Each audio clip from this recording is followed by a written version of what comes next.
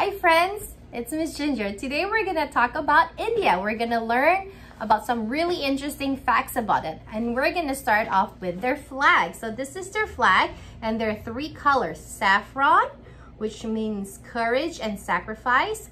White, which represents truth, peace, and purity. And green, that represents prosperity. Now in the middle, this is called the Dharma Chakra. And this represents the progress of the nation and the importance of justice in life. They also call it the wheel of law. Next, we're gonna talk about their national animal, which is the Bengal tiger. Look at those stripes. That looks like an awesome creature. Do you know what sound the tiger makes? It goes roar. Can you make that sound? Roar. Good job. Now, we're also going to talk about their national flower. And it is actually the lotus. Look how pretty it is. So the lotus comes in different colors, but let's talk about what it represents. It represents long life, honor, and good fortune. It actually grows in mud, and you can get different colors from it. It can be blue to purple to pink. So right now you can see that's the purple lotus. Get it this way or this way. Look at that, how pretty. This is the blue.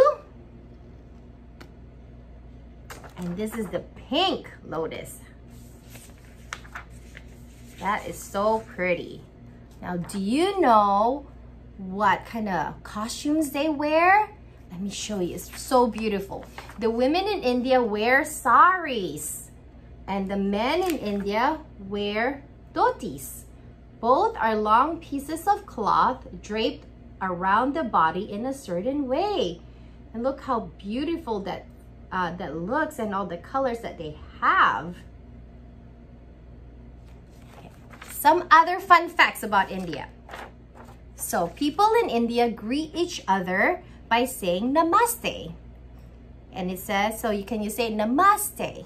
And it means I bow my head to you. So here in America, we say hello. In India, the way they say hello is they say namaste. And then cows are considered sacred in India and they must not be harmed. So the cows are allowed to walk and roam around anywhere they want. They can even walk through the streets and through the cities.